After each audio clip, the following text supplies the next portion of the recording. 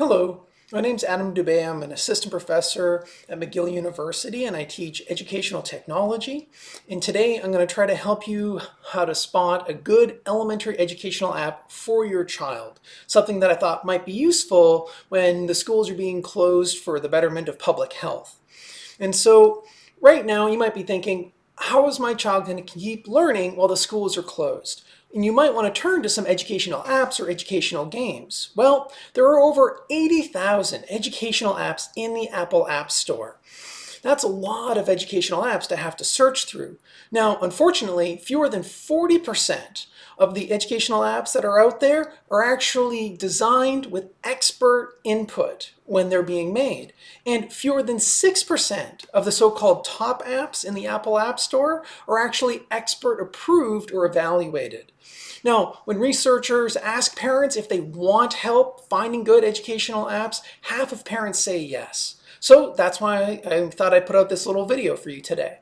So how do you spot a good educational app? Well, to do this, you're going to be looking for something called the E-aims.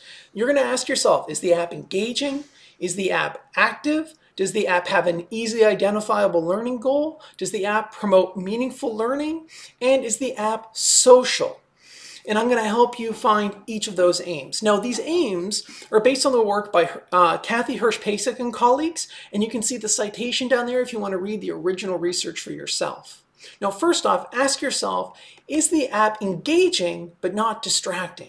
Because the best educational apps are the ones that kids want to use. Without the child's buy-in, you might as well give them a traditional paper and pencil task. Now, you want them to be engaged but not distracted, because a lot of apps try to engage kids by having a lot of noise happening on the screen. Here's an example.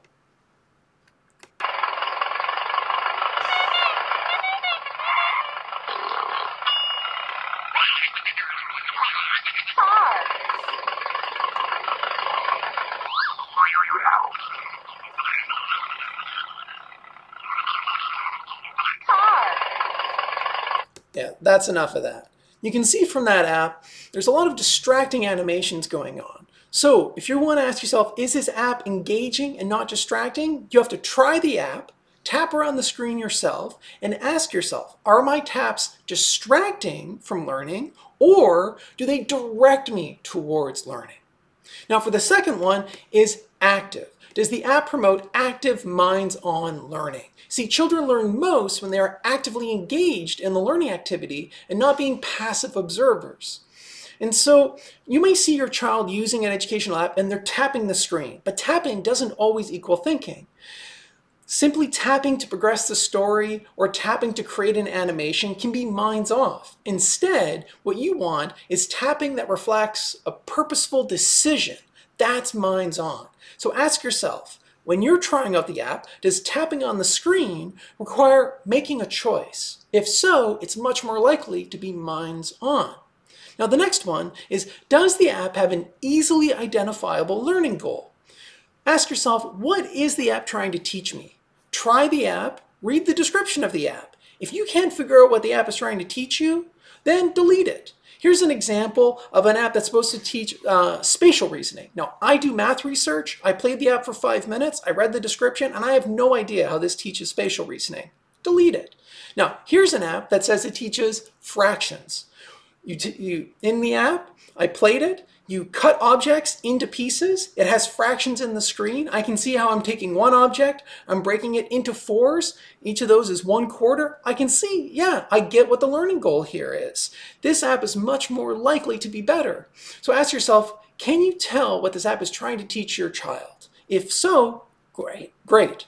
Now for the next one, is the app meaningful? Now, what do I mean by this? Well, is it personally relevant to your child? Does it build on their existing interests? Because sustainable and useful learning comes from experiences that connect to our existing knowledge and backgrounds. So, you know your child. Look for educational apps that connect to their experience and their interests. Not only will they find them more engaging, but research shows they are much more likely to learn when those apps are meaningful to them. Now for the last one, social. Playing together means learning together. So how do you make apps social? Well, unfortunately, most apps are actually designed to be used individually by your child. They're not meant to have parental involvement, but you can make it a social app by using apps as a conversation starter. Simply ask your child what's happening in their app. What are they doing? If the app, say for example, is teaching them about shapes like circles and squares and triangles and rhombuses, ask them, can you see any triangles in the living room? Can you see any circles in the kitchen?